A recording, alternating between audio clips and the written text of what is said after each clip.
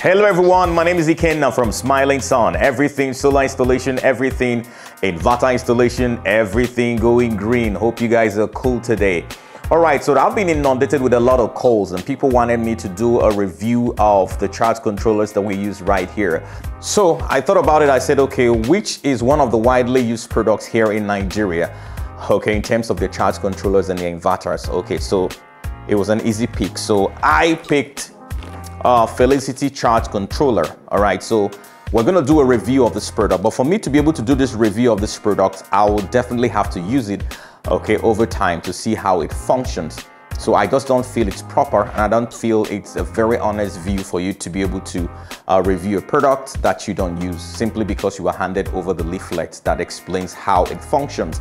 You should be able to use that product over time and be able to say, okay, this is my experience with the product, this is my honest views, this is actually how it works. So you guys owe me some money, right? So I had to get a 120 amps charge controller because I have a whole lot of solar panels on the roof.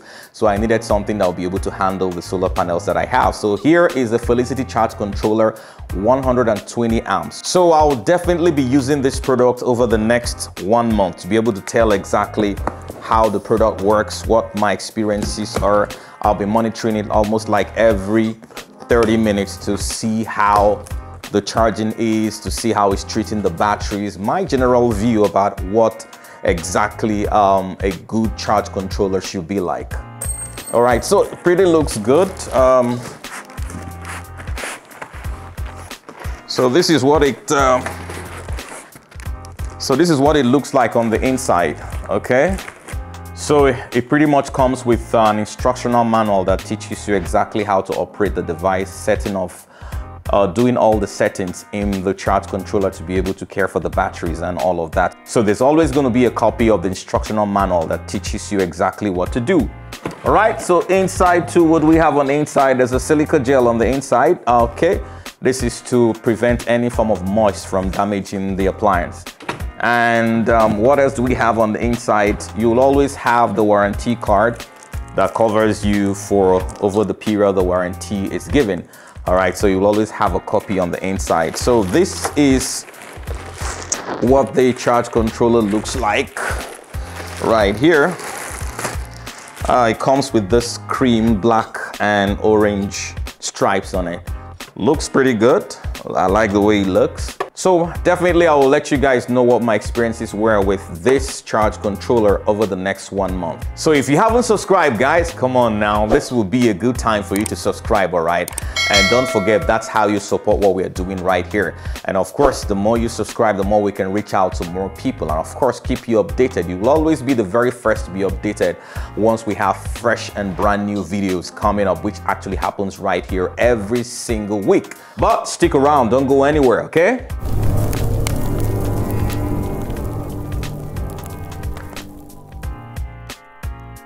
So I've used this charge controller for the last 1 month. All right, so I monitor the charge controller to see how it charges, how it functions generally. Okay, so I'm going to give you guys my honest views about how this charge controller works. All right, so the first thing that I liked about the charge controller is the fact that it gives me the option of a cable lock, using the cable lock. So while we're doing the installation for the charge controller, it gives you that option of using a cable lock. And one of my biggest frustrations sometimes when you get on location is that you discover that the charge controller was meant to use probably like the limit of the diameter cable is supposed to be like around 16 mm or 25 mm, but you have something bigger, a bigger diameter cable. It becomes a struggle to squeeze it into that square box screw hole. All right, so, but this gives you that option of using a cable lock. And the beauty of it is that there's really no limit to the diameter cable that you're going to use. It doesn't really matter. It could be 10 mm, it could be 16 mm, it could be 25, whatever. All you need to do is to get the cable lock for that diameter cable, clip it in, and you insert it here. It's pretty easy. So it makes your job a whole lot easy. So this in itself has made the installation to be very, very easy. And there's nothing like making an installation to be as simplified as possible. Nobody likes stressing himself when you get to location and you're trying to do an installation of this nature. So that's one of the things that jumped at me that I really, really loved a whole lot about this stuff. Most of the charge controllers that I see, they don't have that cable lock option. All right, so for the fact that this gives you that option of a cable lock, it's really beautiful. Okay, so that's one thing that I will say that I loved about this charge controller. Now I'll tell you the second thing that I didn't like. I didn't like the fact that the charge controller is PV powered. So what that means is that just like other charge controllers, when you connect your batteries to the charge controller terminals, that's the negative and the positive, it powers, the charge controller comes on. But that doesn't happen here until the solar panels are connected. So in terms of powering the charge controller, it is PV driven. So if you do not connect the PV to the charge controller will not come on. So if you're a first timer and this is the first time that you're using this charge controller, it can be a frustration. You could actually think that the charge controller is bad because you will keep trying to find out what the problem is because the battery is not powering the charge controller. So you keep wondering what exactly is going on because you're already used to charge controllers that use batteries to power up the charge controller. But the moment you connect the PV to the charge controller, if it's during the daylight, no matter how low the light is, the charge controller is going to come on.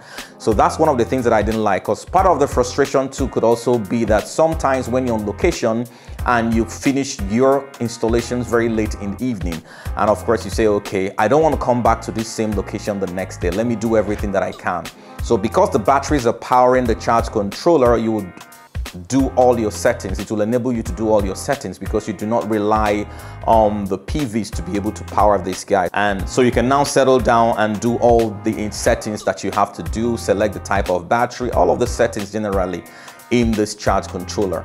But it becomes a very big frustration because while installation ends very late in the night, you're going to lose light. And once you lose light, the charge controller is going to go off, like it stays dead. Completely dead when the solar panels, when it loses light when it's late in the evening, 6:30 to 7 p.m. it goes completely off, so you won't be able to do any settings until the very next day. So what that means is that you definitely have to go back to that location because your installations are not complete, all right, if you don't do all the settings that you have to do, because you have to set this up so that it's up and running. If it's a lithium battery, you have to select a lithium battery. What type of battery it is, you have to do the selection here. Okay, so painfully that's going to take you back to the location the next day, and that's totally very unnecessary. But then that's how the manufacturers of the Felicity did their own designs, because everybody has a right to do their designs the way they want it. So sometimes it comes as an advantage, sometimes it comes as a disadvantage. So for me, that's a downside for this charge controller for me. One thing again I loved a whole lot about this charge controller is the fact that it doesn't make noise. All right, it's completely noiseless, like completely noiseless. Of course, you guys are very familiar with the noise that comes from the charge controller. All right, that noise essentially comes from the fan, and sometimes it can be very annoying. Okay, so you have this fan that is inbuilt in the charge controllers that ensures that the system is completely cool all the time and works with a particular specified temperature. All right, so you have the fan bringing down the temperature of the charge controller and also sucking the heat out. All right, so that's the function of the fan. But this particular charge controller completely does not have a single noise. You know, at first I waited a while for the sound to come on. It just didn't come on. I was like, what is wrong? Is the fan bad? You know, so at the end of the day, I realized that this guy does not use a fan, so it's completely soundless. So it's a beauty to see that there's no noise. So it's really lovely. So that's one of the things that I loved about it. So instead of using the fans, it uses a heat sink. So the whole of the back here is a heat sink. So this heat sink is what sucks in all the heat that the charge controller generates when it's handling all of those amperage and all of that. So I love that, but that in itself could also be a subject of discussion. Some people could also say that it's important that it has a fan so that you can protect all the MOSFET and all the components and chips that you have inside of the charge controller, the capacitors, the resistors, all of those things that you have there. That's when you have it completely without a fan, that the temperatures will affect it, and over time it will cut down on the lifespan. But I honestly don't think so. These are the things the manufacturers would have checked, they would have tested to confirm that, look, this actually works before they begin to push it into the market. Because I did a little bit of research and I realized that all their charge controllers, regardless of the amperage, 60, 80 and all of that, they all use heatsink as opposed to using fan. All right, so that's something that I really found. It was really cute. No fan, works pretty well, completely noiseless. So I loved it.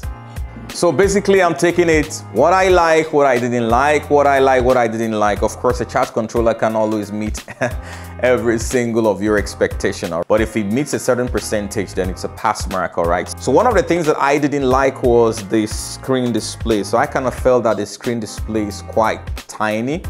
All right, so it's really, really very tiny, okay? It doesn't really show me much of what's going on the screen. For instance, I don't know when the charge controller is absorbing. I don't know when the charge controller is bulk charging. I don't know when the charge controller has reverted to floating, which is very important. For someone like me, I am really a sucker for big screens that tells me exactly what is going on. But aside even the size of the screen, those features are not there. So it doesn't tell you when the charge controller is floating. It doesn't tell you when the charge controller is bulk charging. It doesn't tell you when you're doing an equalization and all of that. So you don't know what is going on. So how I was able to tell when it's floating is because of the set voltage that I had put in the floating. And of course, when it's bulk charging, I know it's bulk charging because it's still climbing to get to that set voltage before it begins to absorb. And when it begins to absorb, I know the voltage that I set for it.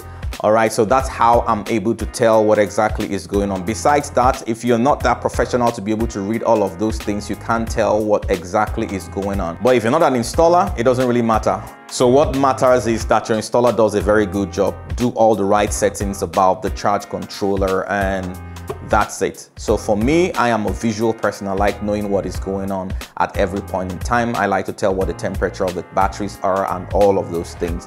So these are the things that I didn't find in the charge controller. So one of the things that I absolutely loved again about the charge controller is the fact that it wakes up pretty early. I love it when charge controllers wake up early because that's very important. Of course, you also know how important it is for the charge controllers to wake up early because the battery has been on night duty, completely drained, so it urgently and desperately needs a backup energy from the sun, and that's what this guy does. Because I was pretty impressed when I came downstairs around 6:18 in the morning and the charge controller was already on. I was pretty impressed. Most charge controllers at that time would definitely be sleeping, snoozing. All right, so if you look at the screen, you see them snoozing, they are still sleeping, but this guy wakes up pretty early and I loved it. So this is what the screen does when it's waking up in the morning. So whenever you see this happening, the screen is trying to wake up. So that's very important because at the end of the day, no matter what the function is, the essence of a charge controller is to be able to get energy from the solar panels and charge your batteries adequately. And this guy, I was pretty impressed that he woke up that early to be able to take on the batteries. So just like it wakes up very early, it also charges very late in the evening. And sometimes you're wondering, where exactly is it getting all the light from? When the light is extremely low, this guy keeps working. And you look out on the outside, there's absolutely no light. Where exactly is it getting it from? But the charge controller is still working, so it charges still very late. So it wakes up early and it also charges very late, and that's a very big plus. And another thing that I also liked is the fact that I love the way it was charging my battery.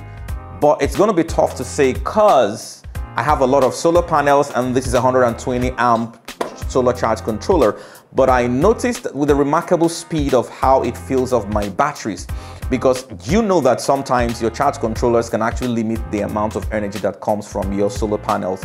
But this guy does the job excellently. The charge controller draws in the energy and fills up the battery very fast, because when I checked, and it was already at that absorption voltage, and I was like, wow, that's pretty impressive. So I like the fact about the way it charges your battery. It charges it really very fast. So which is one of the major functions and duties of a charge controller, being able to charge your battery and as quick as possible. One of the things I loved very much too about the charge controller was the setting interface. There's nothing I love absolutely so much like having a setting that is very simplified.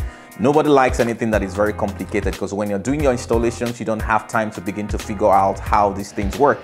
So if you look here, the settings are quite very simplified, and in the charge controller itself, the setting tool is also very simplified, just like you have it in the manual. Okay, so it just has one button here All right, so you click, click, click, click, click. So when you select a particular function, you hold it down for a second or two, and then it begins to blink on that particular function, giving you that room for you to change to whatever settings that you want. All right, so that's basically one of the things that I also loved. Nobody likes a very complicated situation. You waste your time unnecessarily. There's a lot of things to do. And in terms of simplicity, I will give it to this Felicity Charge Controller. So one of the things that would also be a challenge for lots of installers will be the fact that it shows you only a single digit voltage option. So what that means is that it only shows you the voltage calculation with a 12 volts. And this is for both 12 volts, 24 volts, and 48 volts. So if you choose a 48 volts, you definitely have to be doing the maths by yourself, because it's going to be showing you with that single digit unit, which is a 12 volts. So you would having the voltage charging from somewhere like 13.5, 14, max 15. So if you don't know, you'll be looking for like 57.5 thereabouts, and you keep pushing and pushing, but when it gets to 15, it reverts back again to 13.5. So you'll be doing the math yourself. So if the charge voltage for your battery is 57.5, you definitely have to divide that by 4. Then you'll be able to get the unit that you're going to impute in this charge controller. And that's also what you're also going to do when you also select this device in that particular voltage. You'll have to times the figure to be able to get the accurate settings to suit your 48 volt system. So I didn't like that. So in most charge controllers, you would always see, so if it's a 48 volt system, most batteries are charged with 57.6 thereabouts. So that's what you'll be definitely be looking for to see in the voltage options here. But it just gives you that the voltage based on 12 volts. Then you'd have to do the maths by yourself by multiplying the figures by 4. And that way you'll be able to get that. So for some installers, if you're not experienced, this could trap you a little bit in the site because you're trying to figure out what exactly is going on. Why is it not giving me the options? Because when you select a 12 volt, it gives you that setting of 12 volts and limits the voltage to around 15 volts. So if you select a 24 volt, it's supposed to increase beyond that. If you select a 48 volt, it should shoot as much as 57.6, 58, 59, thereabouts. All right, everybody, thank you so very much. That's all we can take on this stuff. I enjoyed my experience with this charge controller, so I'll be looking up next for the next product I'm going to review. Thank you so very much, guys. If you haven't subscribed, kindly help us subscribe, all right? Because that's how you support us in what we're doing. And of course, as we get to bring you more and more videos that keeps you freshly updated all the time about what's going on in the world of solar technology. Don't forget to comment, don't forget to share, and do not forget to like. Thank you guys so much, and see you in the next video.